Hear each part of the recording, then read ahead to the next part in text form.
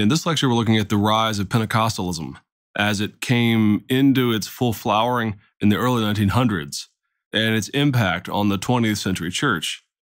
And the interesting thing about Pentecostalism is that it is both unique and very familiar to us.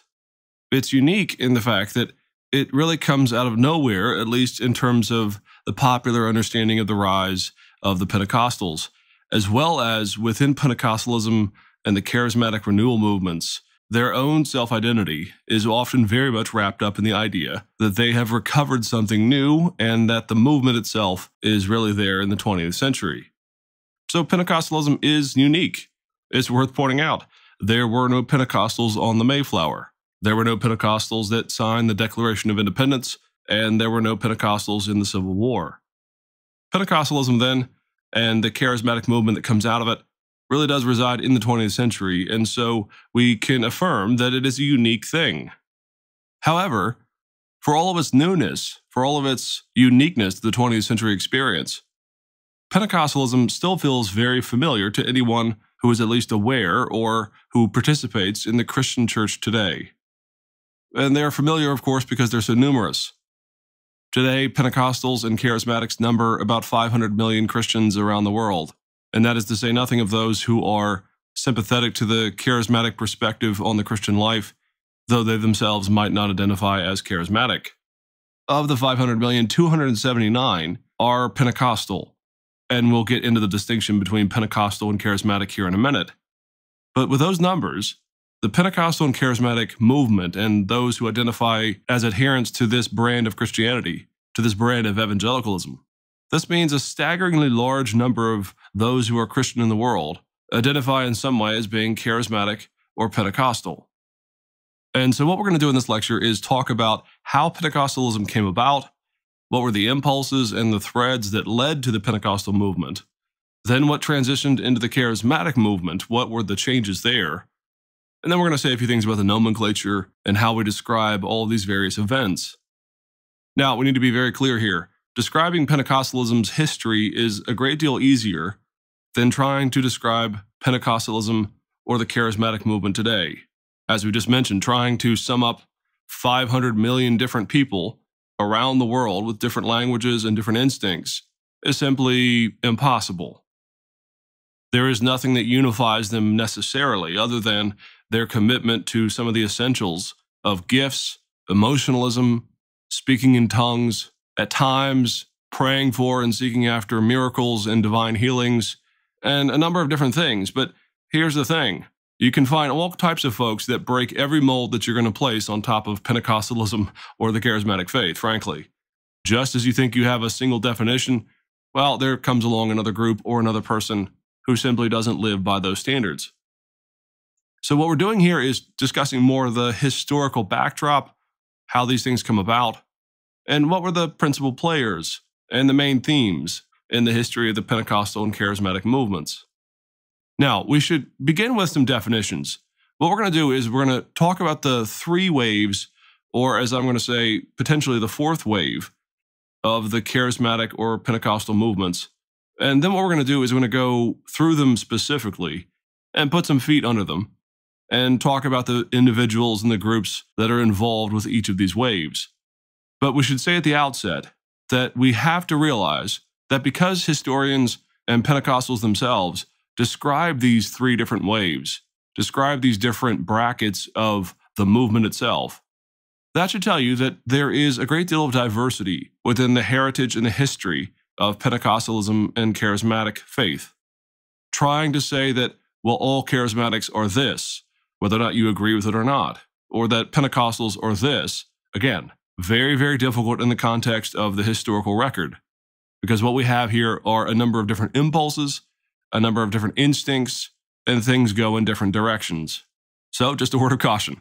We have to be careful here. What we're doing is providing some nomenclature and some structure to a very amorphous movement, but that should not be read as ironclad, straitjacket systems, as if any of these folks just simply will not agree.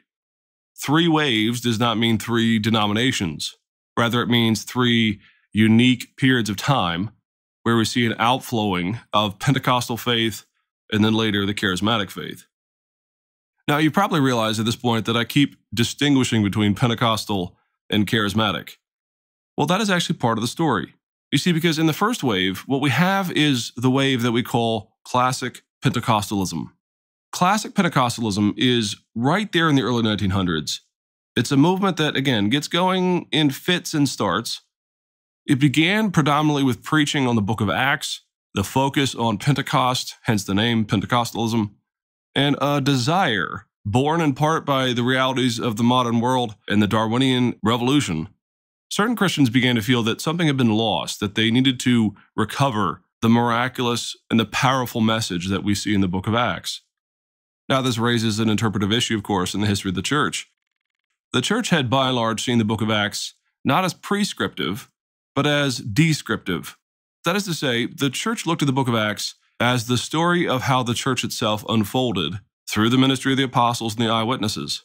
Now, obviously, they don't separate the church from the book of Acts, but you don't see a movement throughout most of church history for people to apply the book of Acts in their life in their day as something that is mandatory. It is a description of what was happening in the first century, not a prescription as to what should happen in every century thereafter. So the first wave is, again, very focused on the book of Acts. It's typically focused on revivalism, which we'll say more about in just a second. It's also very much evangelical. The unique feature of Pentecostalism in this first wave, though, in the early 1900s, is that these are the years of segregation, Plessy versus Ferguson, and the Jim Crow laws. And we're going to look at those features within the story of the American church in our next lecture on the Black church and the civil rights movement. But you have to realize that Pentecostalism comes within a world that is very much racially divided. And this is important to note because Pentecostalism is radically desegregated. In fact, many of the initial attacks on Pentecostalism, particularly with Azusa Street, were voiced not so much by principled theologians or pastors, but by the news outlets and the media who beat them up because there was a black pastor leading a mixed congregation. And this, of course, was seen as unseemly and in some cases against the law. So we're going to tell that story more in-depthly here in a second, but we have to realize that in the first wave, it's very difficult at times to parse out the attack on Pentecostalism by some as whether it was biblically motivated or motivated by racism. And the important feature of this movement, again, is that it mostly reaches out to poor, illiterate, or undereducated folks from a wide variety of backgrounds and ethnicities and languages. And that this first Pentecostal movement was, you might say, an extension, and this is important, an extension of the ongoing unfolding of the world after the Great Awakening's movement. And this is something that's frankly not always understood or appreciated. The fact of the matter is that the speaking of tongues or ecstatic worship, really emotional revivalism, is not something that starts in the 20th century. It did not start with Azusa Street. As we've seen over the years, over the decades, in fact, going back to the mid-1700s, there are already very emotional, pretty ecstatic utterances and expressions of a revivalistic spirit within the New World. This is only intensified in the Second Great Awakening with the ministry of the Wesleyans and the Methodists and the Baptists. Frankly, if you go back and look at the accounts of the Second Great Awakening, it's very difficult at times to tell the difference between those revivals and some of the things that you see in the first wave of Pentecostalism. So we have to stop saying that Pentecostalism merely began in the 20th century. Rather, what Pentecostalism is in this first wave is an intensification of some of those revivalistic elements that had been part and parcel of the American church experience almost from the very beginning, certainly ever since the dissenting groups came over and began to take root here in America. So one of the things we'll talk about in a second is that Azusa Street actually looks very much like a Quaker service. It did not happen in a vacuum. So that's the first wave. Now, the first wave is very much maligned, very much attacked. It is not embraced by the mainline, more established denominations. In fact, it is very much shunned. Now, by and large, this first wave of Pentecostalism occurs in areas where those old mainline denominations really don't have a great deal of presence. So the animosity was more in print, you might say. And you can only imagine that, in particular those back on the East Coast, hearing stories of these revivals in LA and in Texas and other places, really let their mind wander as to what was going on. The second wave of this movement happens a number of decades after, and it is in this second wave that we have what we call the charismatic renewal movement. The charismatic renewal movement is called that by historians because what we're dealing with here is not a more structured organizational movement as we see in the first wave. And again, we're going to uncover a bit of that about the first wave in a minute and look at some of those denominations. But what happens in the second wave is you begin to see predominantly white denominations and mainline denominations begin to experience some of the same things that we saw in the Pentecostal awakenings several decades before. You begin to see it in university settings and theological traditions of all kinds. What happens here is really a bridge then. The difference between a Pentecostal and a charismatic is really a matter of where their membership, you might say, is. One is a Pentecostal when you are a part of a Pentecostal denomination, where the entire ethos and structure of your Christian life and your worship and the church that you attend is purposely Pentecostal.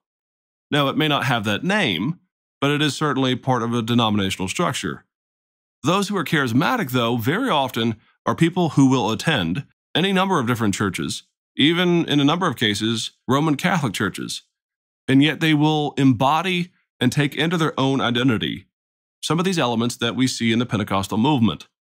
So we see Lutherans and Presbyterians and Methodists and Baptists all experiencing some level of this charismatic outpouring. So when we say charismatic and we talk about the second wave, what we're talking about, again, are the main lines, the major denominations. And we're looking at charismatic faith here more as an additive, not to be pejorative, but an additive to what people already were. Most of these people will remain theologically and ecclesiologically, that is to say, their position on the Bible, on their faith, on theology, and on what church they attend, may remain entirely the same. But what has changed is they are beginning to embody and embrace some of these Pentecostal ideals and some of these more emotional responses that do or do not come with spiritual gifts. Now, one of the main differences that you can use to remember the difference is that because Pentecostalism, the first wave, comes out of the renewal and revival movements, the holiness movements of the 1800s, very often when you see a Pentecostal church, particularly in the first half of the 20th century, they look very much like a holiness church. You have, for example, prohibitions against makeup. Very much looks at times like a fundamentalist holiness type experience. And in that sense, it's not entirely different from what we saw again throughout the 1800s. It's an intensification of those movements for sure. But the Pentecostal movement did not drop out of thin air. Rather, it is part of the unfolding of the holiness movement. When you get to the charismatic renewal movement, though, you may or may not have people who look like they participate in a holiness tradition. They could, again, look very much like a mainline person. They could be genteel. They could be well-educated, all these hoity-toity things, but they have embraced the charismatic renewal movement, or at least some of these elements into their own identity. But because they are tied to other denominations and churches and traditions, they don't look in the charismatic movement or the renewal movement very much like the holiness movements of the first wave. Thirdly, there is what we call the neo-charismatic movement, which arose in the 1980s and carries on down until today. This is the third wave. It's also called the wave of signs and wonders. Now, it's important to note, most of us, if we are not charismatic or if we were not raised Pentecostal, our only exposure to this movement comes from this third wave. It comes from neo-charismatic expressions that, again, have been around since the 1980s. Well, from a purely historical lens, that is a bit like trying to describe Luther and Lutheranism in the 16th century by attending a German Lutheran church in Lake Wobegon. It just simply is not going to be the case. You have a great deal of change that has happened. Now, throughout the 20th century, that is a pretty rapid change that happens. You go from holiness movements, very much no makeup, very much about sanctification, repentance, and the outpouring of the gifts, to, frankly, some of the more excessive things that we do see in the third wave, things like televangelists, people that seem to have gone the opposite direction from the holiness movements in terms of their makeup use, and those who began to tout not just a desire to live out the book of Acts, but a rather excessive at times appeal to the miraculous, to the ecstatic, and in particular, to the frequent predictions about the coming of Christ. But here too, even in the third wave, it still is very much an unfolding, or even you might say a further intensifying, of the revival spirit that we saw all the way back in the 1800s. It is very modern, it's very showy, it has new things that were never there before, the ability to reach around the world with your message, these types of things. But the Signs and Wonders movement, the third wave, changes some of the elements at the core of what it meant to be Pentecostal. And we'll describe that here in just a minute. So those are the three main waves. Now, one of the things I want to talk about just briefly is the fact that some historians have noticed what they call a fourth wave. Now, unfortunately, we're still in this wave, so it's a bit difficult to determine all of its limits and boundaries and definitions. But there has arisen, within those who are Pentecostal and charismatic, an increased desire for intellectual credibility, thoughtfulness, the writing of books that are more than just practical memoirs, a real substantive change that we're seeing in Pentecostal and charismatic influenced universities and academic settings. You're seeing a maturing in some ways, a bringing together of head and heart within those who are charismatic and Pentecostal that had not really been part of the movements from the very beginning. Now, that's not to say that they were dumb. That's not what we're saying. What we're saying is that there's an increased thoughtfulness, an increased deepening of what their tradition is, and historians have begun to talk about the fourth wave. But again, not everyone agrees with this, and not everyone knows what this even means. But there are changes afoot. Okay, so let's go through these three waves and tell the story of the Pentecostal and charismatic movements. First and foremost, it's too often said, and it's said in just about every textbook possible, that the Pentecostal faith gets going in Azusa Street. Azusa Street happens, and lo and behold, we have Pentecostals springing up everywhere. Well, the fact of the matter is, that's not the case. It's not the case for two reasons. One, we've already said these movements, these revivals, the ecstatic experiences had been there at least for a century. So in general, we can't talk about Azusa Street as the kind of chasm that separates this new Pentecostalism from everything else that had gone before. The other thing is that Azusa Street and those involved there had learned their faith, had learned this theology from other people. Now, there are inklings here and there, even as far back as the 1700s, of folks who get very much wrapped up in ecstatic emotional worship. There are occurrences in Wales, over in the UK. There was a man by the name of Edward Irving, for example, who lived from 1792 to 1834, who was a bit rowdy, and he talked a great deal about Holy Spirit healings and these types of things. But we don't want to create too long of a genealogy here. We have to be careful. There are folks that are in different pockets of both the UK and in America, but that doesn't mean that they're all connected. But in terms of the rise of Pentecostalism in the context of the States, there's a man by the name of Charles Fox Parham. Charles lived from 1873 to 1929, and Charles really is the godfather of the Pentecostal faith. In his early years, in his formative years, he had actually married a Quaker, and for a number of years, this was his context. Now, the Quakers, of course, were very much a part of the revival movements, and really their worship had a certain number of contours to it. For example, anti-authoritarianism. There is no single pastor that runs a Quaker church. That took away some of the boundaries that you might have found in another church to something like Pentecostalism. Well, Charles eventually begins a ministry of his own, and he looks very much in his early ministry like any other revival preacher that had gone before him. He preaches revival, he preaches emotionalism, but he does two things that are very unique. First and foremost, Charles begins to minister to the poor and the undereducated. In particular, he ministers to poor African Americans now freed after the Civil War. Now, we have to be careful here. He does do this with a certain amount of Christian grace. However, Charles was also a firm believer in some rather, let's just say, interesting ideas about the creation of whites over against every other race. He actually believed that on the sixth day, God created all of the races except for the whites, and that on the eighth day, I guess he felt like there needed to be another day tacked on, but on the eighth day, Charles believed that God created white people. Ay, ay, ay. Well, Charles has a certain bent towards ministering to those who are poor, and African Americans in particular. but he's doing so obviously from a somewhat unique reading of Genesis. And eventually this will, by the way, lead to the fallout between the Azusa Street people and Charles. But Charles begins to minister in a pluralistic, multi-ethnic context. He is an equal opportunist. He also ministers for a while in Texas, where he ministers to Mexican Americans and immigrants, as well as to the white poor. So the first context that Charles brings is a multi-ethnic, mixed congregation experience in the context of his revivals. Now again, that's not entirely unique.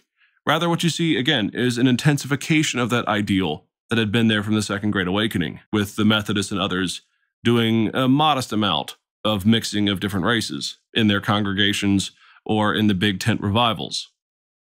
The other thing that Charles does is he connects the idea of speaking in tongues from the book of Acts, from Acts 2, with the baptism of the Holy Spirit. Now let's be clear here. Historically in the church, those two things have been kept separate.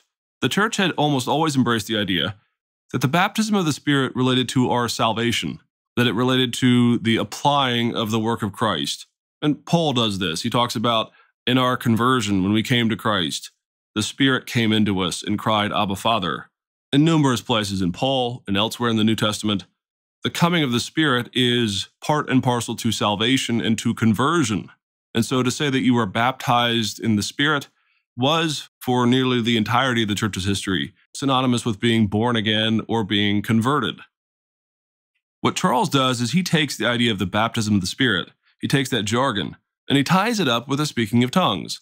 So you might say that he separated the work of Christ from the work of the Spirit. Christ has saved us, he has justified us, he certainly believes in that. But all the activity of the Spirit, Charles will say, is more in the context of worship, sanctification, and in particular, things like speaking in tongues, etc. Now, I labor this point because if there's any Achilles heel over the years, it's this one for both Pentecostal and charismatic renewal movements. It is an ambiguity as to where the work of Christ for salvation ends and what the role of the Spirit is.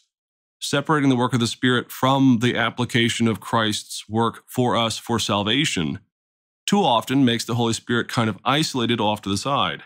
And it makes him simply part of worship itself or only the speaking in tongues.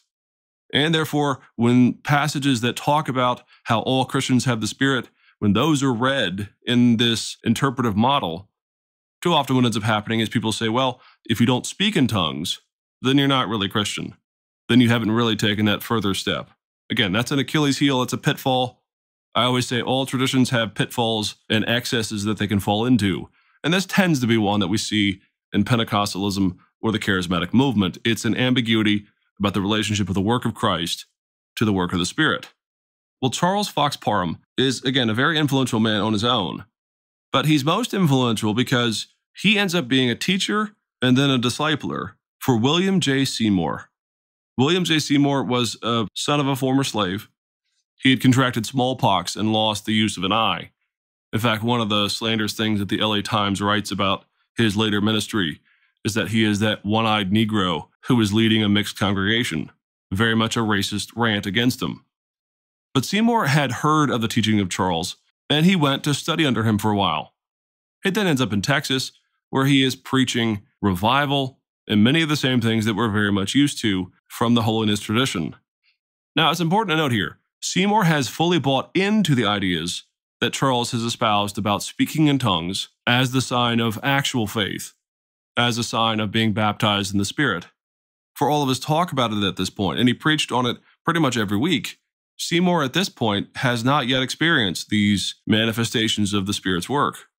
Still, though, he gets a bit of a famous name for this in Texas, and there is a woman who has come to Texas to visit family, Julia Hutchins, and she attends his sermon. And then she goes back to her home city of LA out in California, and she tells the story of Seymour as this wonderful preacher who ought to be invited out to do a series of sermons and a revival there in LA. Seymour then is eventually invited, and actually Charles Fox Parham pays some of the money to send him on. And so in 1906, William Seymour heads out to LA, and he begins to preach, and the response is overwhelming, but it is also met with racist resistance. Now, the Azusa Street revivals, as they'll eventually be known, is a bit of a misnomer. It actually begins in a church, but eventually the elders of that church padlock the door, and they say that his preaching is a bit extreme. The movement then moves to a house, and it becomes a Bible study, but there are numerous tales of hundreds of people trying to get into this house to be part of the preaching and the revivals that are associated with Seymour. At some point along the way, Seymour does himself experience the speaking of tongues and the baptism of the Spirit that he sought and that he had preached so fervently. In the end, they do move to a ramshackled space that had been used for a number of manufacturing ventures there in the poor part of LA. And it's that third step that is at Azusa Street. And so the Azusa Street revivals last from 1906 to 1915. And they become really a national sensation. They make all kinds of headlines. And there are a number of different elements to it that people found crazy. But here's the thing. Most of the people who came to chronicle these events, in particular the journalists, a man from the LA Times, for example, often themselves were not part of a holiness tradition. So what they were witnessing was actually, again, pretty common in terms of the revivalism of their own day. But of course, this was also intensified to a certain extent. But to those who were coming from the outside looking in, this was crazy. But also, as we've said, there is a racist element here because Seymour in particular very, very conscientiously embraces white leadership, white congregants, as well as others.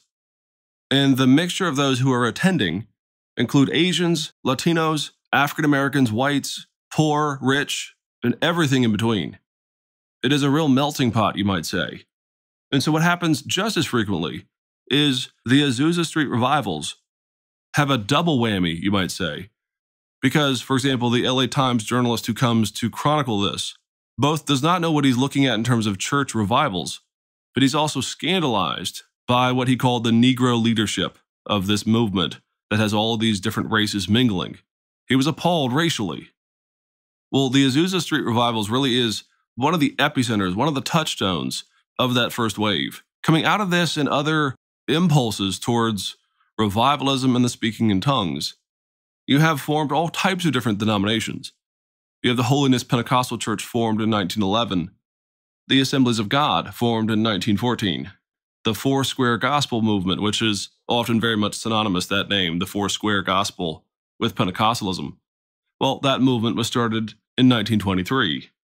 The Church of God of Prophecy, again, a very influential, very large Pentecostal denomination today, got going as well in the early 1900s. So the first Pentecostal movement is very much tied up with racism, the Jim Crow laws, as well as an intensification of the revival movement and the holiness movement.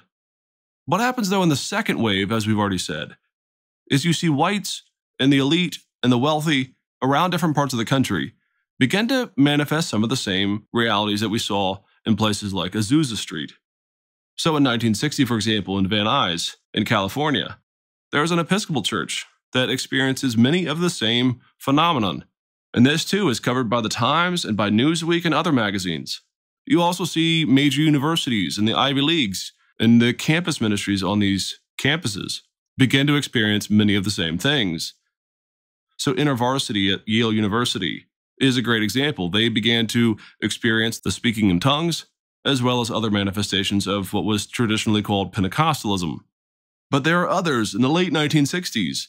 There are charismatic renewals spontaneously erupting in Notre Dame, a very Catholic bastion within America. And in fact, in 1968, there was held a Catholic Pentecostal conference, which of course is, again, the blending of the formerly Pentecostal world with the Catholic faith. Today, we would call this the charismatic renewal within the Catholic faith. But again, you're seeing others take this on. By the early 70s, that same conference, the Catholic Pentecostal Conference, numbers tens of thousands who attend each year.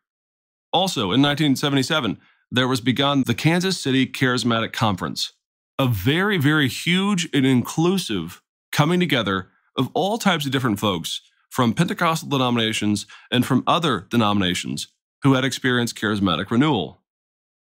So much so that by the midpoint of the 1970s, the AP, the Associated Press, reports that there is an estimated 10 million Pentecostal or charismatic Christians in America. Well, what happens? Well, in the 1980s, again, the third wave gets going. And we have to be careful here because, again, most of us are going to think that what we see on television, the more excessive televangelist experiments within the charismatic or Pentecostal world, or even some of the scandals that were associated with the 80s and 90s, that this is somehow part and parcel with all of the third wave of the signs and wonders movement. And I just want to urge some caution here. You can never define a movement by its failures or its excesses. Whatever tradition you come from, you wouldn't want anyone doing that for you, so it's best not to do it for our charismatic and Pentecostal brothers and sisters. But the signs and wonders movement in the 80s and 90s is a very influential pivot, because what begins to happen increasingly is something that was seen in the Pentecostal and charismatic renewal movements as a positive, as the speaking in tongues and signs and wonders as a manifestation of revival, increasingly becomes the mark of what a true Christian is. A true church is one that has miraculous signs at all times, or at least very frequently. And there becomes a more circling of the wagons for some within the third wave, not by all by any means, and a real, again, intensification of certain elements that were there in the Pentecostal and charismatic movements, but now become more or less the defining hallmark of what it means to truly be Christian. You also see a rise, perhaps as a result of the end of the Cold War, a great number of end times prophecies, predictions, and these types of things. And of course, this continues on to the modern world. But you have to be careful here. Again, millenarianism, this idea of the imminent coming of Christ, goes back to where? It goes back to William Miller in the early 1800s. It did not spring out of nowhere. So, in the end, the Pentecostal and the charismatic movement is not monolithic. There's a great deal of variety in it. And, more importantly, those who self-consciously identify as charismatic or Pentecostal number some 500 million.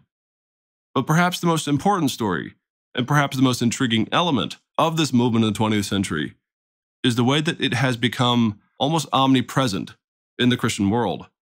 There is virtually no denomination that has not felt some of this come in and leaven either the pastors or the laity within their churches.